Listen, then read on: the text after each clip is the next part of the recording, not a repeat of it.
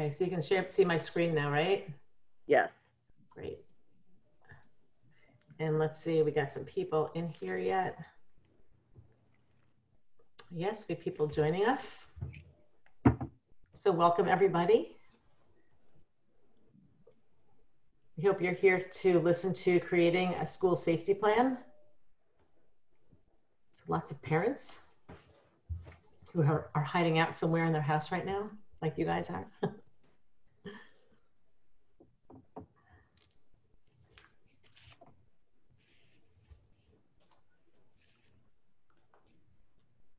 So I'm not seeing us on here yet though. Maybe that's just my computer, but let's just see what's going on.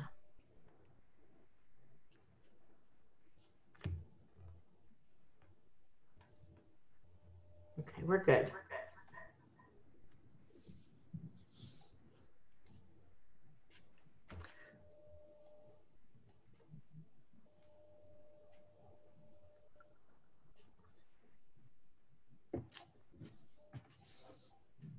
So, okay, great, thank you. I see Claire is telling me that she can see us in the welcome screen, so that's great. Thank you, Claire, I appreciate it. Sometimes you just don't know how everybody's seeing on the other end, so love the feedback, thank you. So we have more people joining.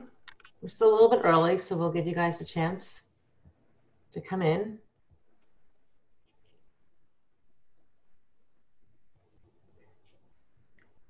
If you have anything that you would like to say during this, just write in the chat box. You don't have to raise your hand. We're very casual. Just put your comments in the chat.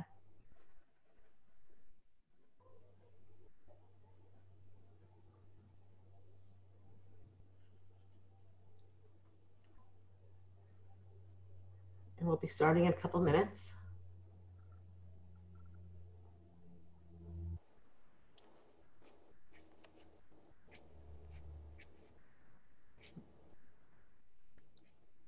I see more people joining. Here they come.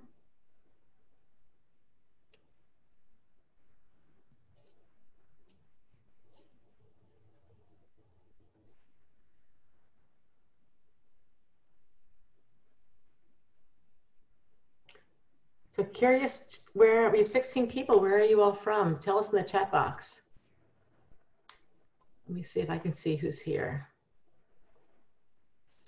Oh, I see my friend Marcella is here,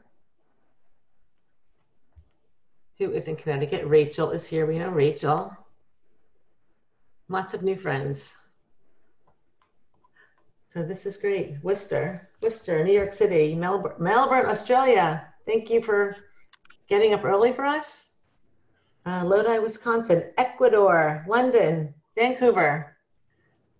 And we just discovered Abby has logged in from Southwest Iowa.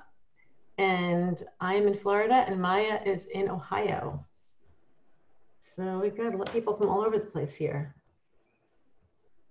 This is great. It's exactly 7:30 now. We'll just wait a few more minutes. I know a lot of people had marked this in their agenda. And yep, there's Rachel from Austin, Texas. Hi, Rachel. I see the names of a lot of places on this list that I was hoping to get to this year. I'm not going anywhere. So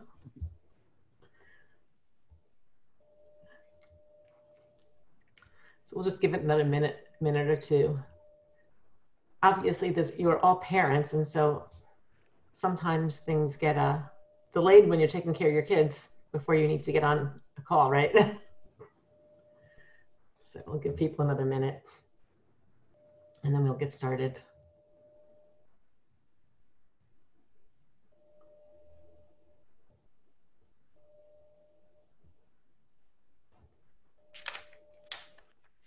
So a minute after 7:30.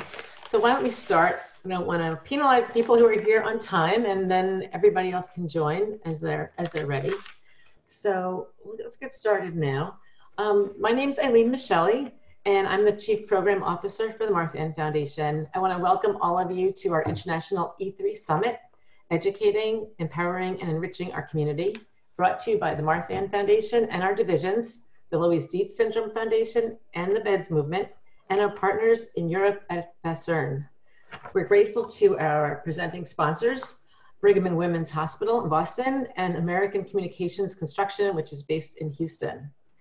Before we start the presentation, even though this is not a medical or scientific session, I do want to let you know that this summit is to provide an open forum for discussion. And so the opinions stated in each of the talks are those of the speakers and not necessarily those of the Marfan Foundation or VEDS. And I particularly want to point out tonight that Maya and Abby, both have extensive experience here in the US. We have a lot of international folks here on the phone, and so, or on the call or on the webinar. And so your situations might be a little different, your regulations might be a little different, but you'll get some great insights into how people here deal with it. So for now, what we're going to do is we're going on to Maya's presentation. And after that, we will hear from Abby, and we will get to your questions after that. So we're going to shut our webcams off, and then we will get to Maya here. Hi, I'm Maya Brown-Zimmerman, and this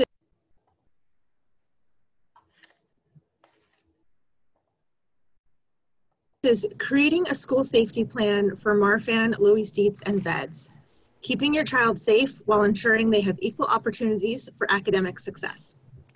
I have Marfan syndrome, and I parent 4 kids who have different disabilities, including Marfan syndrome, and I volunteer as an advocate to help parents navigate the special education process, both in putting together their 504 and IEP plans, and then in working with the schools to make sure that their child's needs are met. So I want to start off by talking about important definitions. The first is FAPE, which stands for Free and Appropriate Public Education. This is what every child is entitled to. LRE is the least restrictive environment, and that's how school has to determine placement. TOR is the teacher of record, the teacher assigned to your child's IEP. IDEA is the Individuals with Disabilities Education Act. And ETR is the Evaluation Team Report. This is what determines if there's an educational need for services. It may also be called an MFE or multi-factored evaluation. And finally, there's prior written notice. And that's where the school explains what they are doing and what they're refusing to do, and why, and everything they considered, and why those things are not happening. It also must remind parents of the procedural safeguards and sources that parents can go to for help understanding all of this. So let's talk about health plans versus 504s versus IEPs. Start off with health plans. This only includes medical information. So it'll have the day-to-day issues like pain management on a daily basis, or if your child takes medication at school, that sort of thing. Then it will cover the emergency plans, what to look for and what to do. So we include pneumothorax, what are the symptoms of a pneumothorax, and then who to call if Julian is exhibiting those symptoms. Retinal detachment, including that the school let me know if he hits his head at all so that I can continue to assess vision after he's home. And then obviously signs of aortic dissection and other cardiovascular issues. Depending on your child's diagnosis, you might include signs of an organ rupture or of an anaphylactic reaction. Then it also includes doctor and hospital information, which specialist to call, and which hospital to send your child to if an issue arises. And I would put in a plug for Backpack, which is the app that the foundation has created the research database with. You can put all of your child's medical information there and share it easily with a password protected PDF to anybody. This makes it really easy to send the information to the school and to EMTs or the emergency room if your child has to go there during school hours. So 504 versus an individualized education plan, or an IEP.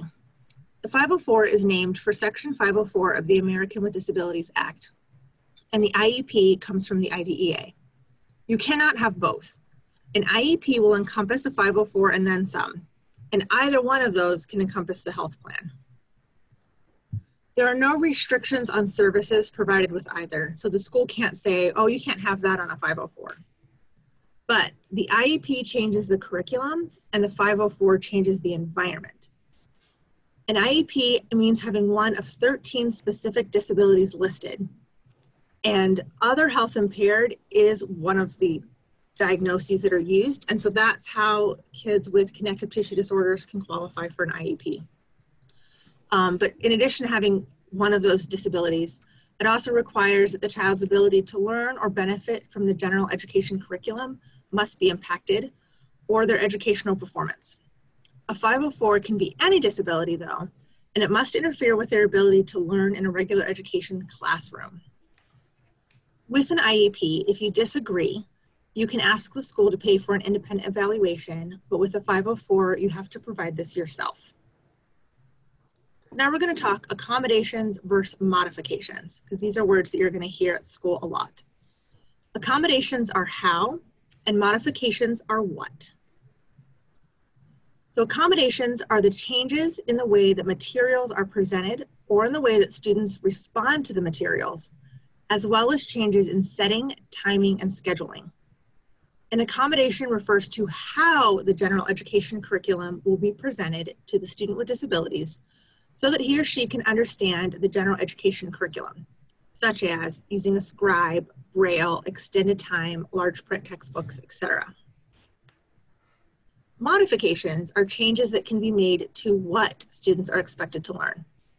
For most students with disabilities, modifications should only be considered after all types of accommodations have been exhausted. Modifications may include partial completion of the program or course requirements, teaching less material, where the following happen, like fewer objectives, shorter units, fewer problems, curriculum below age or grade level, etc. Assistive technology is generally considered something for an IEP. So now you want to know how to start the process. If you take nothing else away from this workshop, what I want you to take away is that everything must be in writing all the time. If it's not in writing, it didn't happen.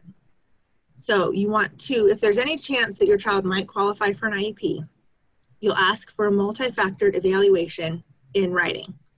If you just want to go for the 504 or health plan, then you can just put that request in writing. You want to prepare your documents. These include any evaluations you've had done, any letters from doctors or other specialists outlining what your child needs, any assignments that would point to your child's disability. For example, stuff where they've had to do handwriting and you see that their handwriting is not legible. Any emails you've had with teachers. If you have phone or in-person conversations with teachers, take notes afterwards. You want to have all the documentation for your case possible. Then you also want to know your timeline. So the timeline is different for each state. For example, whether they're going off calendar days or work days. In Ohio, where I am, the school has 30 days from the request to either get parental permission for an evaluation or to refuse an evaluation with prior written notice. They have 60 days to complete the actual testing once parental permission is obtained, and that includes the ETR meeting. Once the ETR decides that an IEP is warranted, then they have 30 days to hold that meeting, and the IEP must be implemented as soon as possible after the IEP meeting. There's an annual IEP review with triennial reevaluation. So what do you ask for? You need to keep in mind needs versus wants. And I would research for reasonable expectations based on what it is that you're asking for. What have other people had covered in their IEPs or 504s? You need to understand that the school must meet the need, but they don't have to meet the need the way that you want them to. So here are some problems that you would commonly see with kids with connective tissue disorders and potential solutions. If your child's having pain when writing, the school might provide a scribe, a computer, extra time, occupational therapy, or an occupational therapy consult, which is where they're not getting direct therapy, but the OT works with the teacher to provide tools or changes to the classroom for the student. If they're having pain in class, then you might ask for movement breaks, use of padding, bigger desk. Mobility issues could mean extra time between classes, the use of an elevator, of an aid, or physical therapy. If you have activity restrictions, then your child might get adaptive PE, alternative activities in PE, homeschool PE, or health class counting as PE. Do not accept the teacher making your child get dressed for PE and sit on the sidelines and watch their classmates. That is not individualized education. There's always something that they can create for your child to do, and I would insist on that. If your child has vision difficulties, you could ask for front row seating, large print books, magnifying equipment, or a scribe. Other things to consider are asking to keep a water bottle handy due to medication effects, double textbooks, one set for the classroom, one set for home, so your child's never having to carry those around, use of a backpack or a rolling backpack. My son's school has a rule against rolling backpacks, but he's allowed to have one because of his 504. No penalization for absences. So our state automatically sends out truancy letters if you miss a certain number of hours of school. But because we have that addressed in the 504, then I'm just directed to ignore the letters when they come in. Classroom location, so a classroom that's on the first floor or a classroom near the nurse's office if your child needs to go there frequently. Time for outside services. For example, the school would not provide Julian with occupational therapy, and so we worked out that I took him somewhere else for OT, and he came to school late once every 2 weeks because of his morning appointment. A nurse, like if your child is uses a G-tube, they may need a nurse, or assistive technology training for you, your student, and the teachers. But the school and I disagree on the content of the IEP or 504, or the school is not properly implementing these. So if you disagree on the content, then when you sign to implement the IEP, make sure you also write, I consent to this IEP being implemented, but I object to it for the reasons stated during the meeting. And then write a thank you email to all the members of the team afterwards, outlining your disagreements again. Then you can request mediation. The state pays the cost for that, and the results are legally binding. Or you can request a due process hearing, which is a trial. The state laws vary quite a bit on how that process works. Do not do either of these alone. You want to hire an advocate or a lawyer, and we will talk about advocates more in a few minutes. If there's an issue with the 504, because that falls under the ADA, then you can file a complaint with the Office of Civil Rights. And the links that are being shown during the presentation, I can get to you later if you would like. The complaint's really easy to file online, and then they will decide whether or not they're going to do an investigation. You can also tape record meetings out in the open. Do not secretly tape record because that's against the law in some states. If you bring a tape recorder, it is going to change the tenor of the meeting, but if you're having a lot of issues with the school district, then it may be worth it. Also, bring in specialists with you when you can, either to the meeting or have them call into the meeting. What are the consequences for schools? There's a website that explains different types of violations and consequences. Again, I can get this link to you after the presentation if you would like. So how to choose an advocate? So first you have to decide, what are you looking for? Are you looking for silent support, just a body in the room who's going to help hold the school accountable? Are you looking for somebody who's going to go to fight for you, or somebody in between? We made the mistake of looking for an in-between and hiring somebody who is a known fighter. She came into the meeting, burned the whole thing to the ground. We ended up firing each other in the parking lot after the meeting. So my fault for not being more clear about what it is that I was looking for. You can go to ARC. If you search ARC Advocates, then you'll find their website. Facebook is how I found the advocate that was a real fighter. The County Board of Developmental Disabilities or Regional Center may have some, local agencies, and then your school should have a parent advocate as well. The only thing is that the parent advocate for the school works for the school. So they will help you understand the law and they'll attend a meeting with you, but they're not going to advocate on your child's behalf. Depending on where you get the advocate, they may be free or they may charge. Also, I want to talk about emergency planning. In the case of a fire, an active shooter, etc., how will your child be removed from the building? This is especially important to discuss if your child's in a wheelchair or has significant mobility issues. Some schools are putting the kids in the stairwells to wait for the first responders. If you're not comfortable with this, you need to make sure that's not the plan for your child.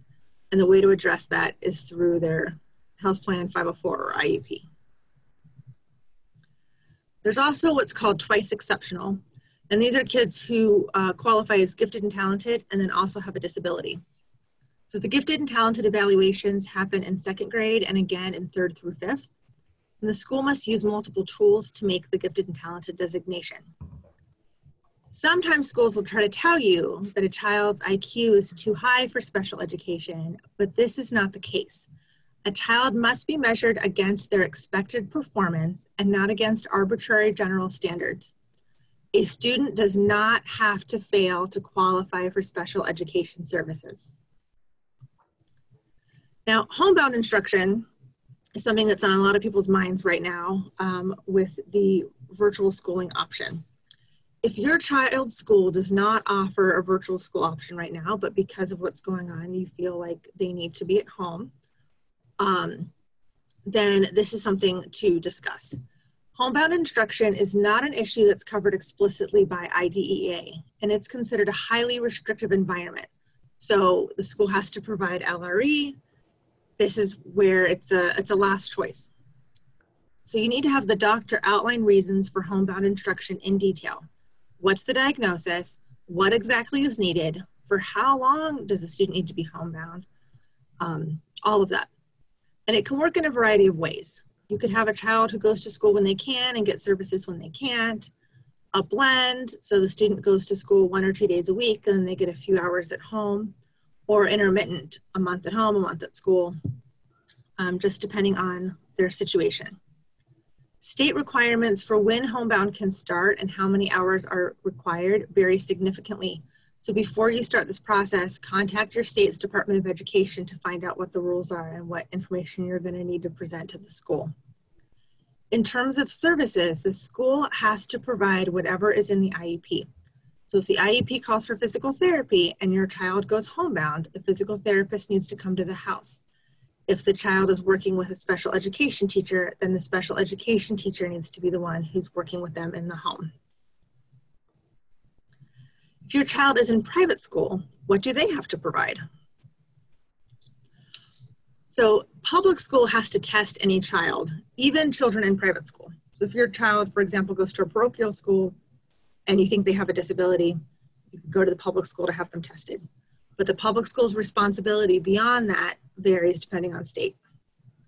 Private schools are not part of IDEA, and they do not need to provide IEPs. If the private school receives federal funding, then they have to follow a 504, and if they don't, then they don't. So this means that they can't discriminate against your child for having a disability, but they don't have to significantly change their program to accommodate the child. What is considered a minor versus a major accommodation is not well defined. But extra test times, wheelchair ramps, and tape recorders are all kind of well-known examples of being reasonable. Significant changes to the workload or changes to enrollment criteria are likely not going to be considered reasonable. Private schools can recuperate money from family for services that cause a substantial increase in cost, but that's not well defined. If a public school places a child in private school because the public school has determined that they cannot meet the child's needs, then the school is responsible for providing FAPE. If you put your child in a private school because you don't feel like the school is meeting their needs, then the school is not required to provide FAPE. There are also slightly different educational rules for private schools that offer special education, like autism-specific schools. So this is rightslaw.com. This website is going to be your best friend. Also, look at their corresponding Facebook pages, and if you have the opportunity to attend a Rights Law workshop in your area, then it is well worth the time and money. Mr. Pete Wright is a lawyer who specializes in education law, and he goes around the US and teaches workshops that are a day long on how to navigate issues with the school and on your state's particular laws. I've attended one and they are fabulous, and I use his website and Facebook page for lots of things. Any questions?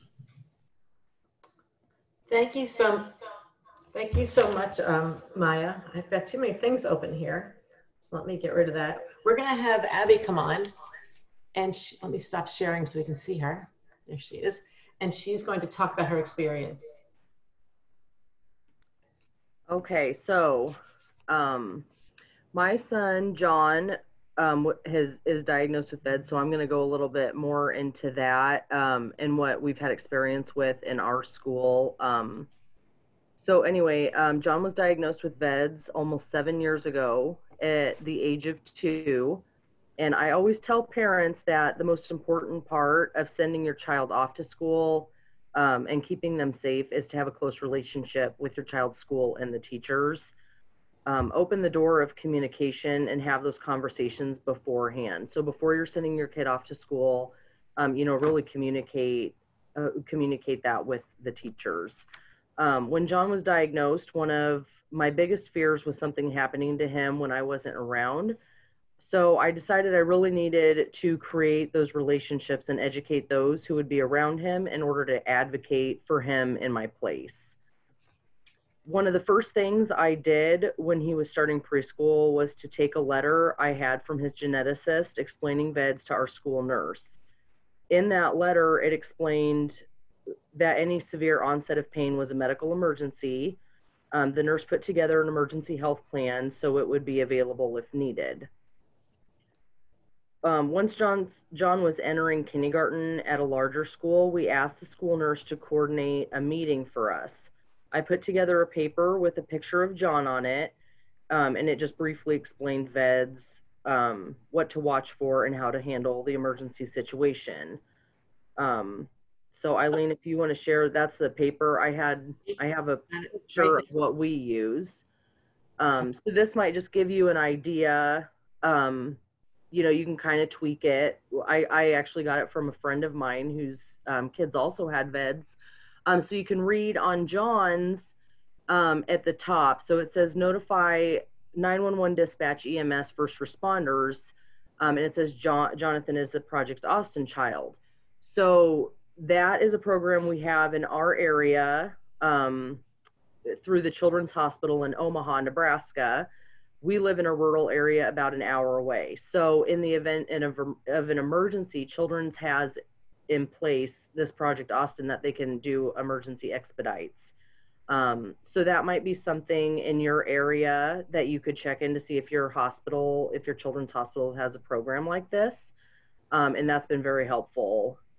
That's been very helpful for us. You can see it also has my husband and I's cell phone numbers. I print several copies of this every year. We make it a priority to approach everyone individually. Don't assume that the administration will take care of passing these out or notifying the teachers of your child's issue because of the HIPAA and privacy laws. Obviously, that I learned that you really have to go individually to the teachers, hand these out, and introduce your kids to them and let them make that connection. We ended up having a meeting where the school principal, PE teacher, nurse, and all kindergarten teachers attended. It was a great meeting. They asked lots of questions about VEDS and really wanted to know more and how they could best protect him while still allowing him not to feel different, from the other kids. I felt much more comfortable sending him off to school, knowing these teachers I had met would be looking after him. So we are now entering 3rd grade. Every year, like I said, we go around to all of the teachers. This year was a little different because of COVID. I ended up just emailing these to the principal. John actually took it upon himself, took a bunch of flyers to his teachers, and I think that helped him feel more a part of it. And I got emails back from his teachers that they got the flyers, that they were ready for him. So that it ended up working out pretty well this year, considering everything going on with COVID. And then I feel like word always spreads around the school. Once you've met a lot of teachers, every year they move up. A lot of the next year teachers already know who your child is. So it works out. You know, you really need to make those connections again. I can't stress that enough. So you need to remember, even if they aren't your child's teacher, they can still help keep an eye on your children in the halls, recess, lunchroom. You know, just open that door for communication. You know, things I hadn't thought about that we started doing was his bus driver. So every year the bus driver gets one of his, you know, we introduce John to his bus driver, and he gets a paper also. Go to the school office, the music room, art class, obviously PE. Hand out the papers and introduce yourself in your child. This is what has really worked the best for us. It really gives me confidence that there are a lot of eyes on John when he's at school, and that in an emergency, they are prepared and educated enough on VEDS, and they will be able to help him. And that's all I have right now. That's great. Well, thank you so much, Abby. Maya, why don't you put your camera back on and your audio? There you go. And thank you both so much for sharing all that information. I did put a lot of all those links in the chat box. And Abby, if it's okay with you, we can share that. I'll see if I can share that flyer in the chat box as well after this session. So lots of questions for everybody. And so why don't we start with the first one that was the most popular in the Q&A. How do you deal with physical education classes? Maya, why don't you start with that? Okay, so I made the mistake of not requiring the phys ed teacher to be at the 504 meetings, which has been rectified. So now we don't have a 504 meeting without the gym teacher being there. The reasoning being that although the gym teachers were, you know, they got the 504, they read it, the importance of following the 504 didn't always hit home until I talked with them in person. But we also send them a copy of the physical activity guidelines that are on the foundation's website, that PDF under patient resources. And for Julian, we say no contact sports, no dodgeball, no long jump, no timed tests, like no timed running, and no isometric activities like sit-ups, push-ups, weightlifting. And we have to stress that it includes the presidential fitness exam, because we've had multiple years where the gym teacher thought that like they could do all the activities that they're not supposed to if it were for the presidential fitness exam, but just not any other time for the 504. So now everybody's on the same page about that. But so far, with the exception of last year, Julian is still enrolled in gym. He's going into 4th grade this year. And I think when he goes to middle school, we're gonna pull him out of gym and do one of the alternative gym options that I mentioned in the presentation.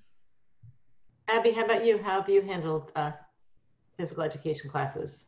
So our PE teacher, he went to our first, you know, big meeting when we pulled everyone in. And in our school, John we'll have him from, it would be K through 4th grade. So he has him again next year.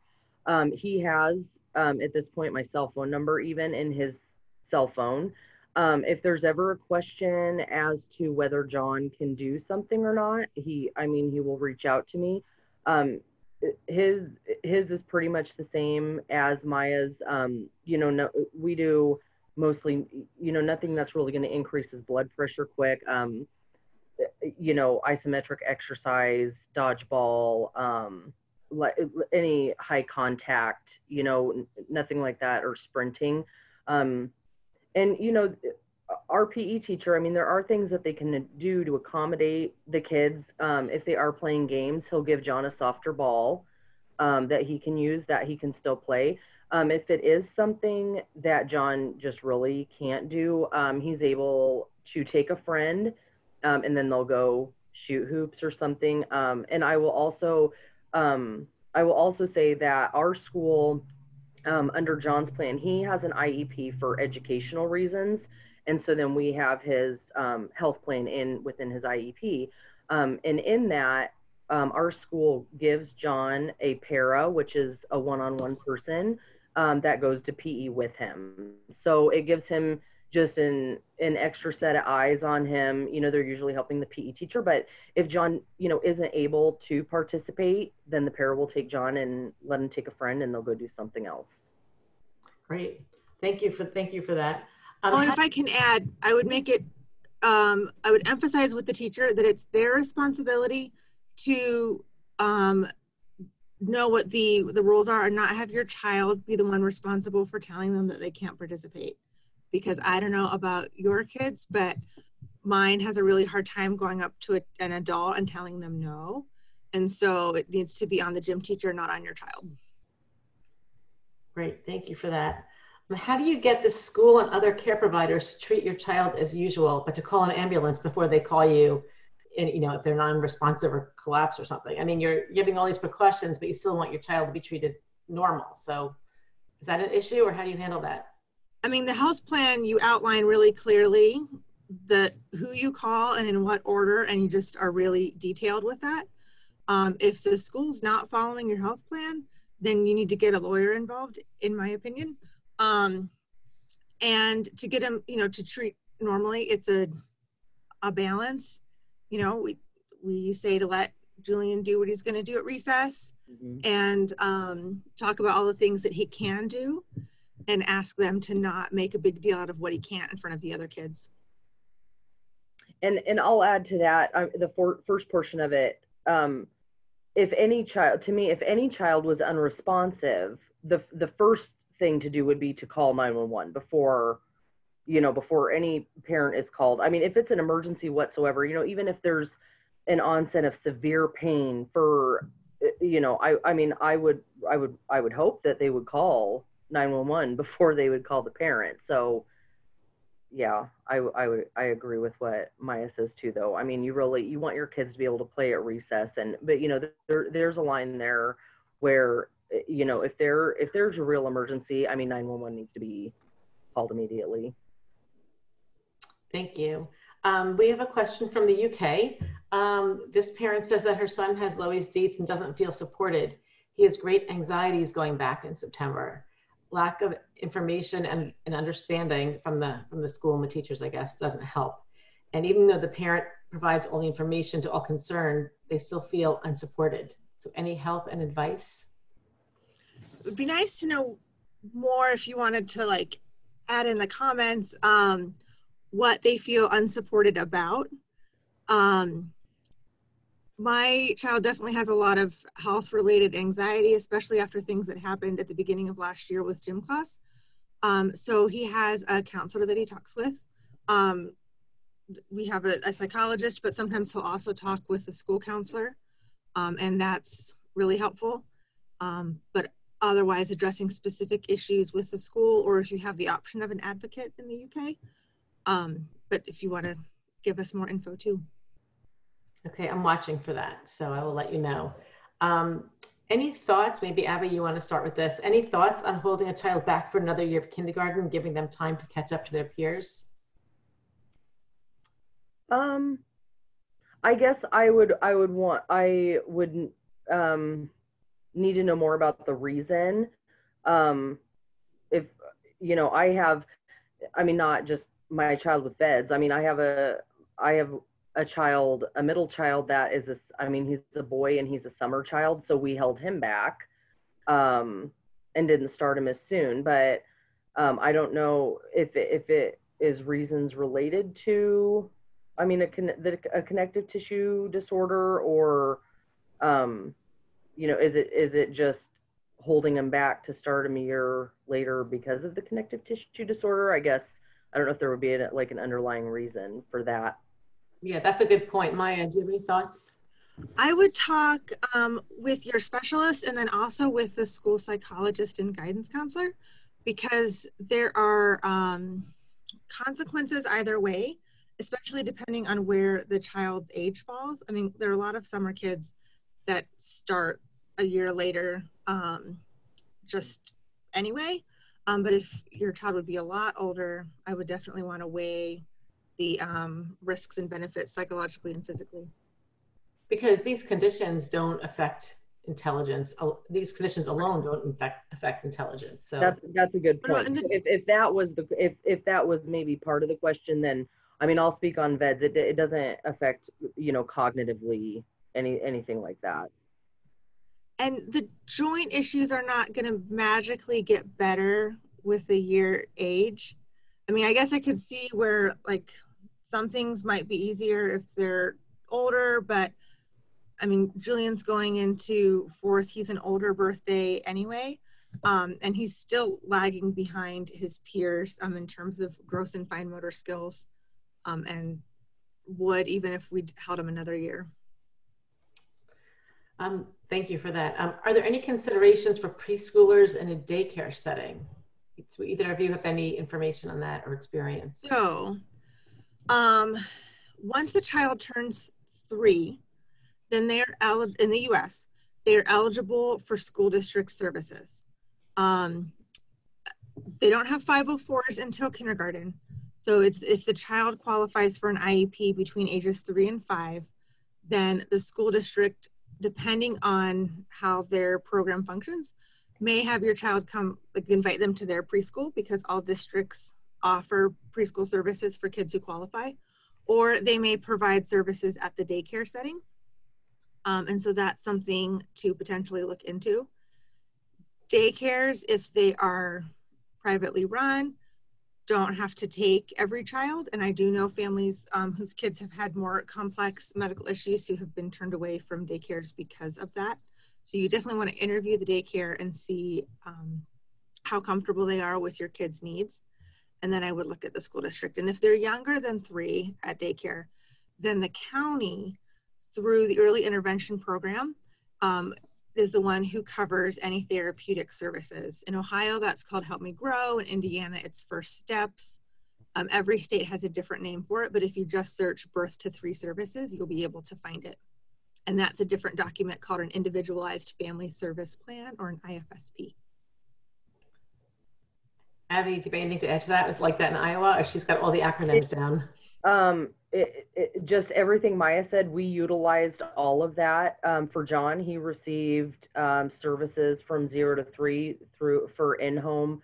He needed some speech, some help with speech, and he got a little bit of therapy, and he transitioned then into a public preschool at 3, and then they did the services there at the preschool. Yeah, and then he went on to kindergarten. So yeah, just what Maya said, we just utilized exactly what she said. Oh, and I would reach out to your county birth to 3 program as well, because at least in the part of Ohio where I live, they have a partnership with daycares where the county comes in and offers disability training. And then the daycares agree to take any child with any disability, and they get some extra funding from the state for that. And so when we were looking at a daycare for one of my other kids who has different disabilities, we were able to pull up from that list. And sometimes there's also funding available for the parents to help them be able to send their kid to that preschool. So look at that as a potential option too. Great, thanks so much. So now we're in this era where a lot of kids are being, they're in remote learning situations. So what kind of modifications or accommodations would they need, or could they ask for when they're doing remote learning? I know you touched upon it a bit, Maya, in your presentation. So we're doing remote learning for Julian this year, and we just had his 504 meeting this week. I've had 3 504 or an IEP meetings this week. And what we were told is that they have to word everything on his 504 as though it would be for both home and virtual. So we didn't take away any of the things for in school, but the accommodations that he had all work really well for virtual. Like it's very easy to take breaks for pain or from gym class, or modify the gym activities when I'm the one who's helping him with those. And everything's on the computer. If you're doing virtual learning that is not on a computer, then that might be something to ask about. But I can't think of anything in particular that we wouldn't already have had covered for the school. Okay, But how about you, Abby? Are your kids, is your son in school now or virtual learning? Remote? He is in school. He just started this week. Um, and they're just teaching them. I mean, right now they're teaching them, you know, in case we do have to go to home learning.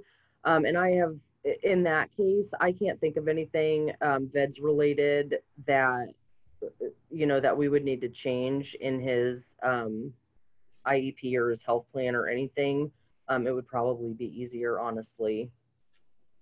Great, thank you. I just want to remind everybody that we're in the app where it says session Q&A is where you can put your questions. And so feel free to continue asking questions.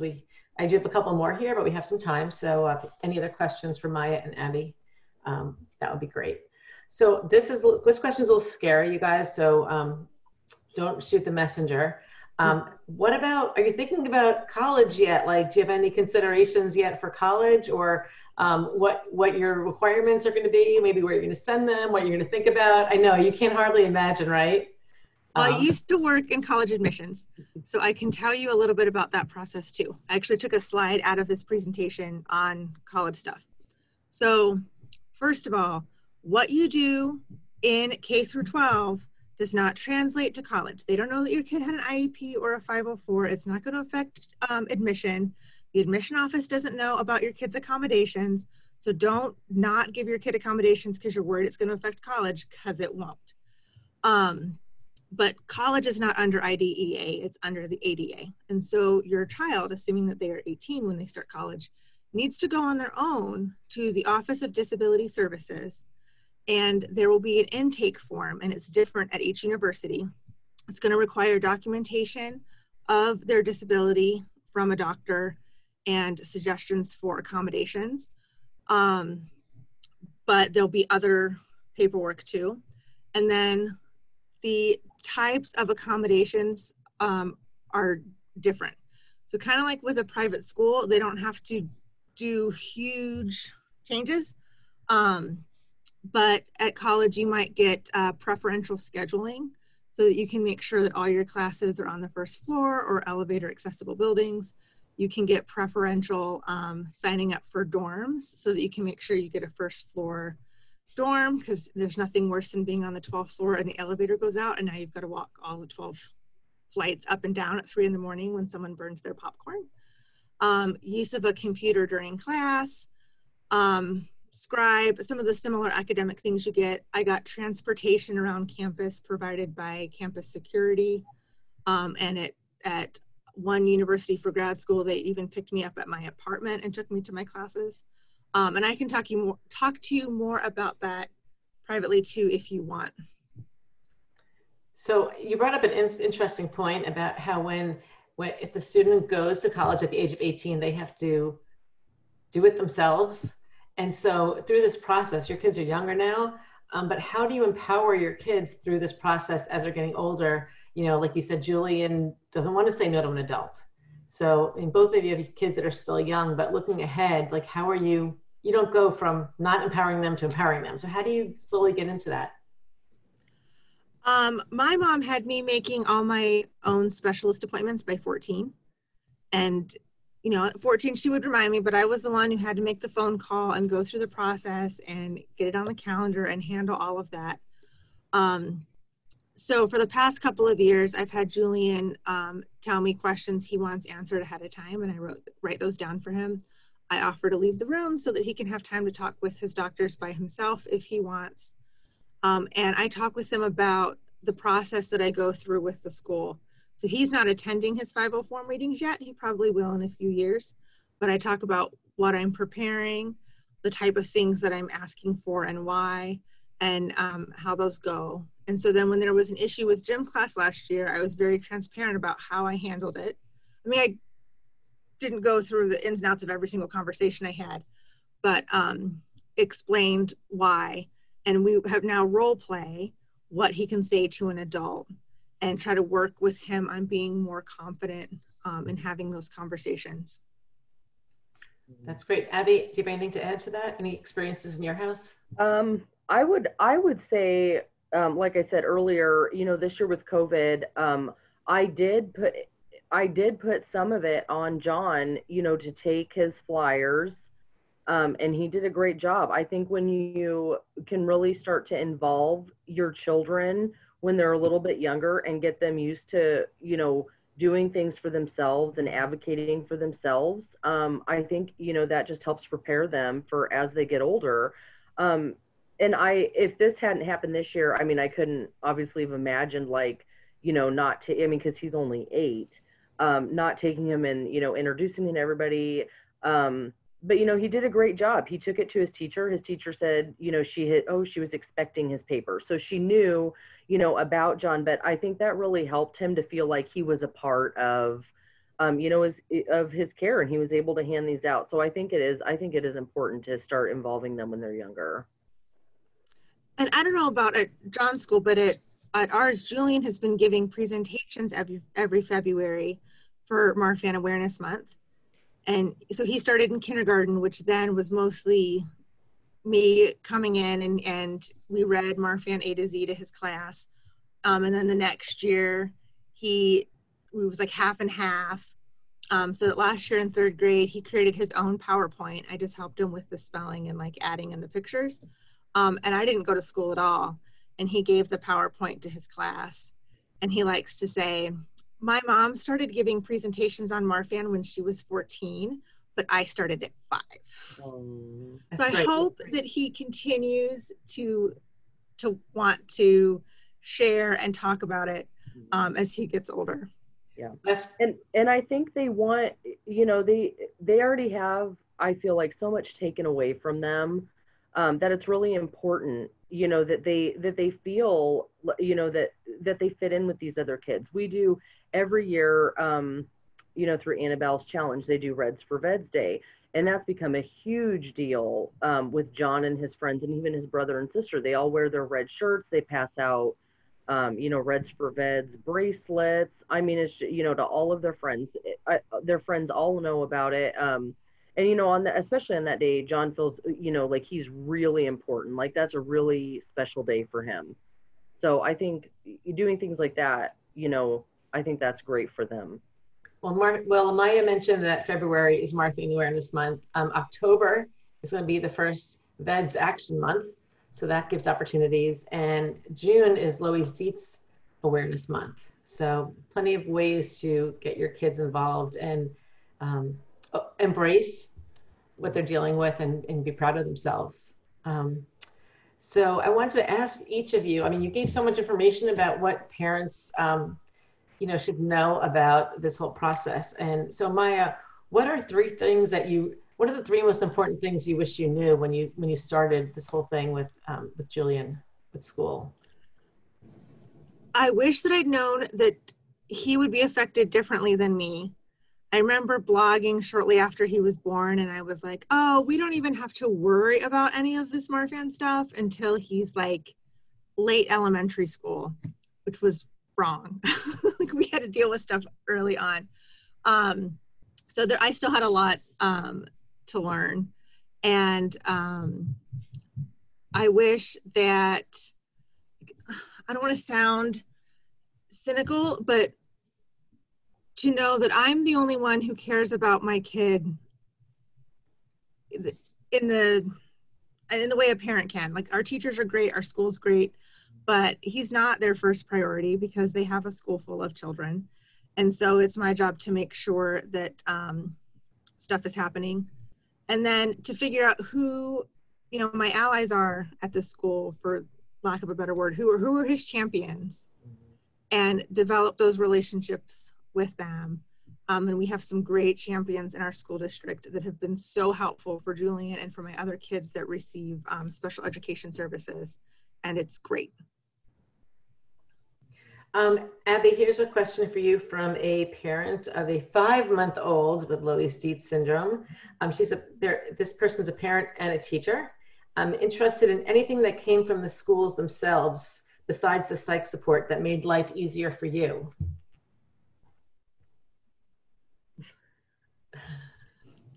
Maya, is there anything that you can think of? I can't think of anything at the moment. We had a couple of teachers over the years who were really thoughtful about ways they could help adapt things to make sure that Julian was included. And so just having teachers who were great about communicating with us and asking questions, like, it's worth more than their weight in gold. Mm-hmm.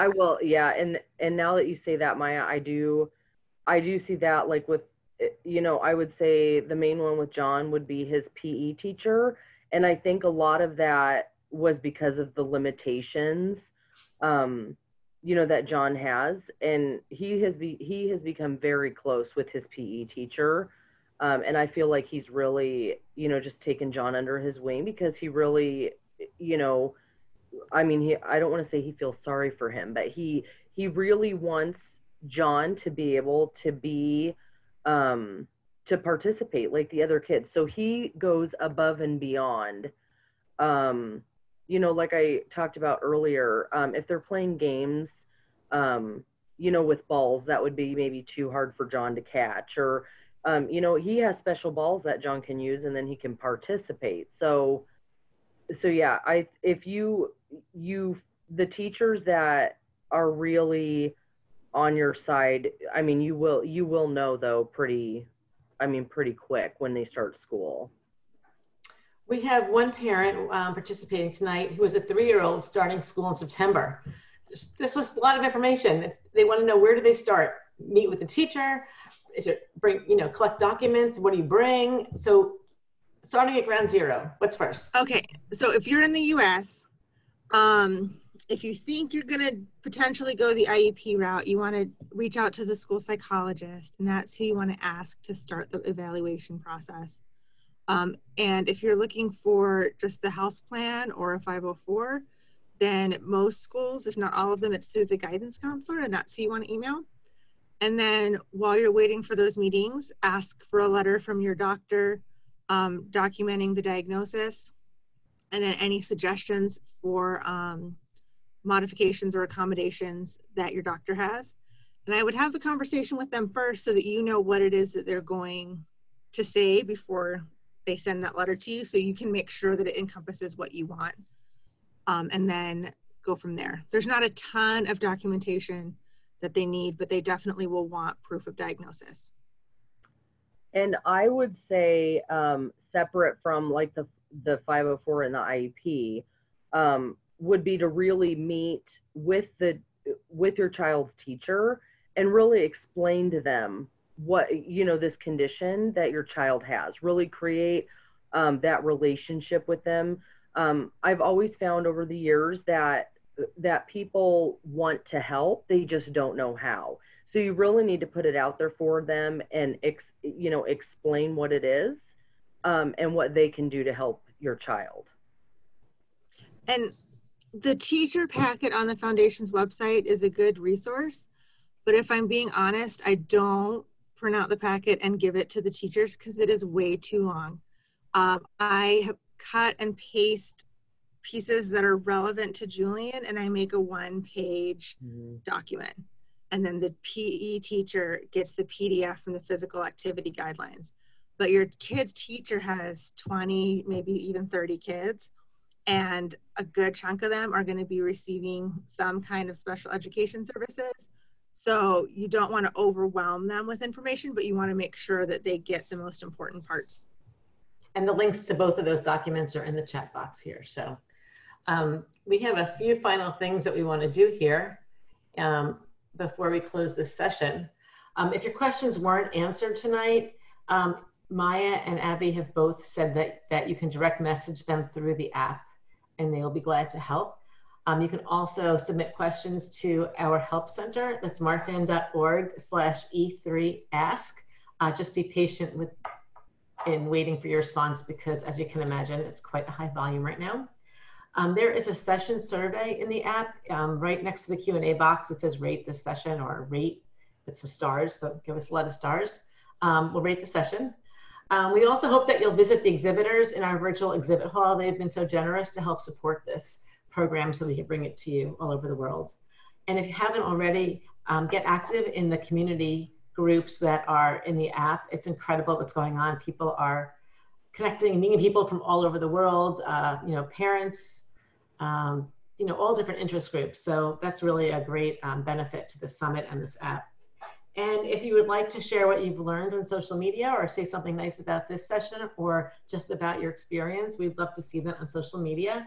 And you can use our hashtag E3Summit20, and then we will be able to see that. And we would love to see that out there and let everybody know what a great experience you're having. And so before we say goodnight, I just want to ask our speakers if they have any other last words. Abby, any final thoughts? I would say the best help I have gotten is within the VEDS community. So don't be afraid to reach out, and really connect with other parents. You'll get tons of input, tons of support that way. So don't hesitate, to reach out. I know through the VEDS movement, there's a connections program. I also do a monthly parent support group through the VEDS movement. We do the I believe it's the fourth Tuesday of every month. It's on the webpage, so please join if you haven't done that, and we'd love to support you. Maya, any final thoughts? The foundation has a mentorship program, so that's a great way to connect with other parents, and we have some great groups over social media for connecting. And also, if you're working on your child's 504 IEP and you'd like another set of eyes or some more in-depth help setting up the process, reach out to me. I'm more than happy to help walk you through steps or brainstorm potential modifications or accommodations for your child and kind of go over the document with you. So you can just message me through the app or on Facebook. Great. Well, thank you so much, both Abby and Maya.